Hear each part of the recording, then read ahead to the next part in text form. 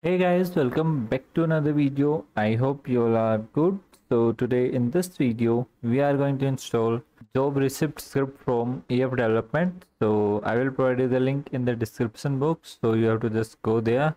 And right here we have our EF job receipt script from EF development. So we can simply just download it from the GitHub profile.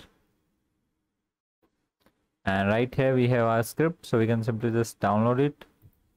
After downloading, we need to simply just open it and extract this file to our resources right here. And we have to simply just rename it and copy the script name. Then we can simply just open and config file. And right here, as you can see, we have the core name, QB emote script name, RP modes or DP modes. And this is for the target script. So it also allows the OX target, so you can use it. So let's try to install this in our server and use it. Ensure and the script name. So our script is started. So now let's go to the location. So we will check this mechanic job and we have to just go there. So we have our receipt script right here. So we need to set ourselves mechanic 3 job. So we have mechanic job, and right here as you can see we have an target open. Okay, so as you can see we got this type of UI interface for our RECIEPT menu.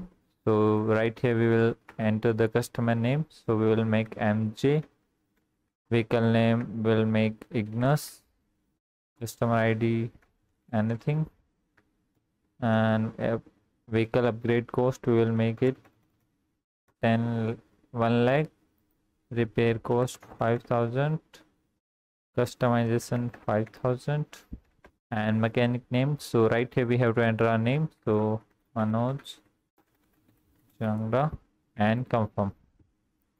So as you can see it's uploading on server. So uploading done. So like this you can simply just use this job receipt script, and also it will allow you to add the webhook. Right here as you can see we have the webhook system. So let me just add an webhook, then we will show you the receipt also. So I created an webhook. So we have to just simply add it right here. Then we can simply just restart the script. And now if we're gonna use it, let me just do it again.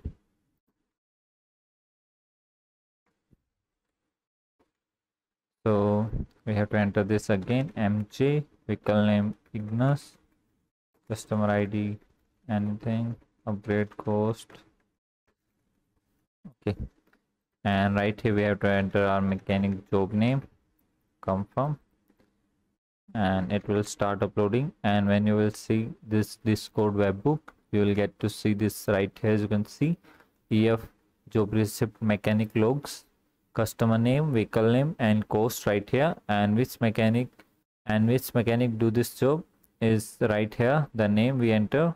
So it will look like this, and you will get to see this type of Discord webhook too. And you can create as many as jobs and location you want to create right here. So I hope you guys like this script, and if you like it, please make sure to subscribe and hit the bell icon for the latest video update. Till then, we will meet you in the next video. Take care, have a good day, love you all.